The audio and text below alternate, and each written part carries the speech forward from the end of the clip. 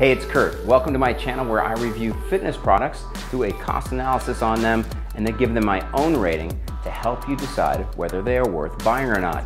I buy all the products with my own money, and I'm not sponsored by anybody for unbiased reviews. Today I'm reviewing fitness apps, and in particular, smaller fitness apps that you guys might not be aware of. I know you guys probably know the Apple Fitness Plus, the Pelotons, those kind of big, huge apps that are out there and very well formulated. But today I'm doing it on Magnus Lygdback, and he has something called the Magnus Method. He is a fitness trainer from Sweden. He trained people like Alexander Skarsgård for the movie Tarzan. He also trained another Swedish star, Alicia Vikander, I think I'm pronouncing her name right, for Lara Croft's Tomb Raider, also Gal Gadot for Wonder Woman, and Ben Affleck for the Batman movie, and so on and so on. There's a few reasons why I decided to explore his app in particular, because I just randomly ran across some YouTube videos and I like the way the guy talked about fitness. He's very laid back, very humble. He obviously knows what he's talking about, and he has very simplistic ways of approaching exercises and diet.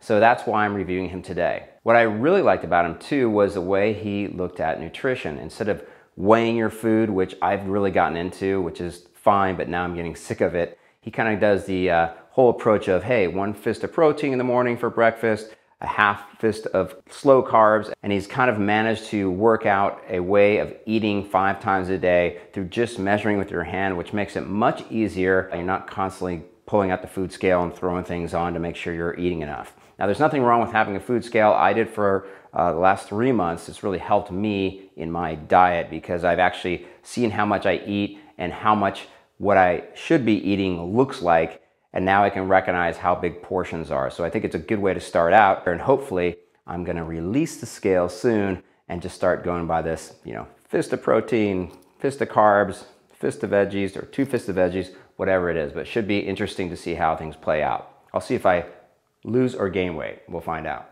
After finding out about the Magnus Method, I looked through his website and it directed me to the Playbook App. Now, the Playbook App is an app that has a lot of trainers, really well-known trainers, famous yoga trainers and other celebrity trainers. So the good thing is if you join the Magnus Method app, you can also have access to all these other trainers, which is kind of fun if you want to mix it up. What's great about Magnus's app is he took all the workout routines for the movies that he had the actors train for and put them on his app. So you've got a routine for Lara Croft Tomb Raider, you've got a routine for Tarzan, you've got a routine for Batman, you've got a routine for Wonder Woman, etc., etc. On top of that, he's got home workouts, which you don't even need any weight for, which is fantastic. Actually, I started with something called the at-home Sculpt, and then he's got an advanced version of that, and then every month, supposedly, he's coming out with a new workout routine. So it's nice because it keeps it varied and you won't get bored just working out with one thing over and over again. Also, a lot of his programs are 4 to 6 weeks, which is nice because if you're doing something like the Apple Fitness Plus, for example, it's just a whole bunch of fitness workouts, which are great, but not really with an end goal. So I just finished, like I said, the at-home Sculpt this week, and now I'm like, okay, done with that one. Now I'm gonna do the advanced at-home Sculpt and see how that turns out. Once you're on the Playbook app and you're checking out Magnus's workouts, there's a few different ways you can view it. You can view it, of course, on your iPhone or Android, which is great. If you're working out at home, you can just look at your phone the whole time, or if you're going to the gym, you can bring it with you to the gym so you can just follow your workout. You can watch it on your tablet, which makes the picture just a little bit bigger, which is nice. And another way that I did it for a little while is I mirrored it on my Apple TV, which is nice as well because it made the picture even bigger. If you are used to an app like Peloton or Apple Fitness Plus, you probably get more of a group feeling from those apps. And if you're a person who likes to work out in groups, likes to go to the gym and take classes with other people, spin classes, that kind of stuff, this workout may not be for you. Magnus's workouts are much more for the individual who likes to work out by himself. At least that's the feeling I get, and I actually like that because I focus better. I just turn on my music, any music I want. I turn the app, look on my phone, and just go and just grind right through it. Another thing with this app is when you first open it, you'll get like an introduction video from Magnus. He just kind of says hi and how's it going, get ready to do my workout. And then the rest of the workouts, when you press on each setup for each exercise, there isn't any sound on it. There's just the visuals from him working out, and then there's instructions written under it. The exercises are fun. They're things that I haven't done before. Some of them I have, but a lot of them I haven't. But the at-home workouts don't require any weights, as I talked about before. So the best thing I can probably suggest is to get some sort of plyo box. A plyo box is great. If you buy one of these, it's like $100, $110, something like that, and then buy a workout mat, and you can pretty much do everything there. It also requires some jugs of water, as you'll see in this video right here. But if you have any sorts of weights lying around, you could substitute your weights for that, or who knows, grab some coffee cans or something like that and use those. It's kind of like going back to old school Jack LaLanne style back in the 50s and 60s. In the end, I really enjoyed the exercises. They were exhilarating, exhausting. He kind of builds you up slowly through the 4 weeks, and by the last week, you're thinking to yourself, oh my gosh, how am I gonna get through this? It's gonna be really, really tough. But that's what's so great about it. You just slowly, through consistent working out, build little by little. And he does have his nutrition on the app. So he's got a shopping list. You can go through what are good proteins, what are good slow carbs, what are good veggies. He's got all that kind of stuff. He also has recipes on there, which is great. I've actually shown some of the recipes on my Instagram account. They're really good and really quick to make. Most of them take like, I don't know, 10 minutes to make. The snacks do at least, and they're delicious. So he really knows what he's talking about because he really loves food himself. So that's nice to have a trainer like that. So here's where I get into it. Even though I really like Magnus, I like his philosophy, I like his workouts, his nutrition, the simplified everything, there are some wonky bits, as I must say, on the app that I think need to be fixed. I kind of think it's half Playbook's fault and half Magnus's fault. So I'm hoping the app will just get better and better. Right now, it is not perfect. It would be great to have some sort of setup video that just walks you through the exercise with Magnus talking to camera so you know you're doing it properly and you don't get injured. That's my number one. Number two, if you're looking at the video, they've got these lines at the top of the video which kind of say, okay, there's 2 exercises in this round. Magnus kind of goes by rounds. If there's 3 lines, then you know there's 3 exercises per round. The weird part is you would think that if you press on one of the lines, like you do on Instagram, it would switch to the next exercise, but it doesn't. It doesn't have any relevance at all that I could see except saying there's 2 exercises here. Instead, you have to go to the down arrow and come out of that video and then pop back in the video underneath it. So that's a little bit frustrating. A part I liked about the app was that you checked off the exercises as you went. So you've got these little check marks as you go to the bottom and you scroll up, you check 1, you say, good, I'm done with round 1 on that. Because I know, and I don't know if this happens to you, but when you get tired, your brain really plays tricks on you, at least mine does. So for example, I'll be on set number 2 and I think I'm on set number 3.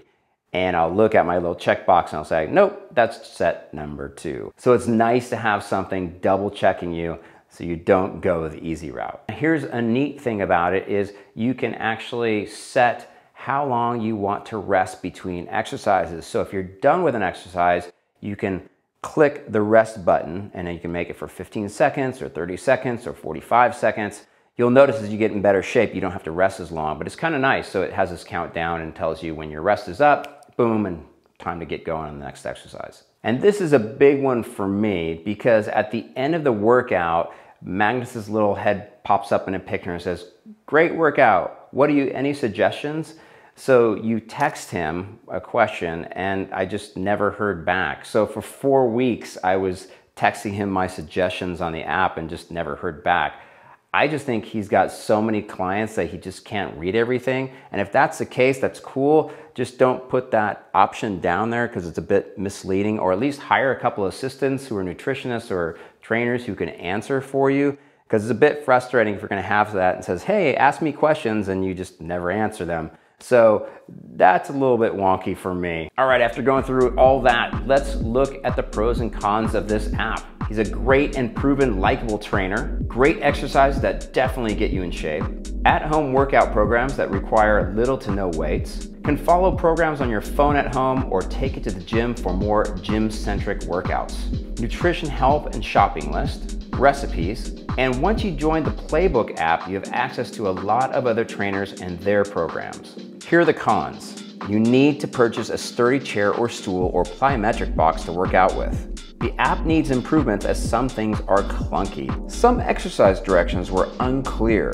One thing I referenced in particular was the Bulgarian split squat. It just says, okay, do 15 sets. So I assumed it meant 15 sets of each leg, but I'm still not sure. So I either worked out too much or I did the right thing, but I don't know. Some exercise routines take longer than it says on the app. So in the morning, I'd look at the exercise routine and said 45 minutes, but many times it took me 52 to 55 minutes to do these things. And I wasn't resting much between sets or between reps. I was resting at most 30 seconds. And this is me just kind of cranking too. So watch out for that. Seems that I was constantly interacting with my phone to get through the exercises. If I work out, I really don't want to look at my phone. I want to be like phone out. I'm in my meditating state of working out. But that's one of the things about apps. They do come through your phone or your tablet. And like I said before, Magnus didn't answer to any in-app texts I reached out to him on. All right, now let's go to my personal rating system, which has 3 categories, all based on scale from 1 to 10. We've got price, performance, and staying power. First, price. What is the price of this product? It's $1 for the first month. After that, it's $14.99 a month, which is $5 a month more than the Apple Fitness Plus app and about $2 more than a Peloton digital membership. It's not super expensive because you do get the subscription to Playbook and the other trainers, but it's definitely more expensive than the bigger apps or more well-known apps. So for price, I'm gonna give it a 7. Now let's talk about performance. What did I think about the performance of this product? Great workouts and I enjoy them. I definitely feel like I improved my fitness, but I feel like the Playbook app needs improvement and there needs to be better explanation of each exercise. It definitely needs a bit of improvement. You have to work a lot of things out yourself, but for performance, because the exercises were so great, I'll give it a 7. Staying power is next.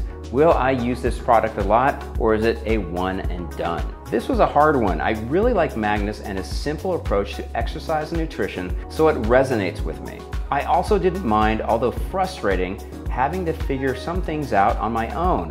I also like the individualism of it, as I'm more of a solo fitness person than a group fitness person. Even though I got a little frustrated with the app, I am gonna try another one of his workout routines.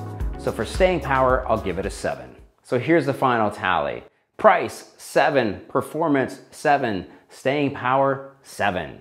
That equals out to a total average score of 7. Okay, I'm gonna end this video here. Thank you again for watching. If you like this video, do me a favor, hit that like button, and of course, subscribe if you want to. And if you wanna know about when all my videos are coming out, hit the notification bell. All my videos come out on Tuesdays, by the way. You can always hit me up at KurtFitFi on Instagram, where I post at least twice a week on other things fitness. I'll see you on the next one.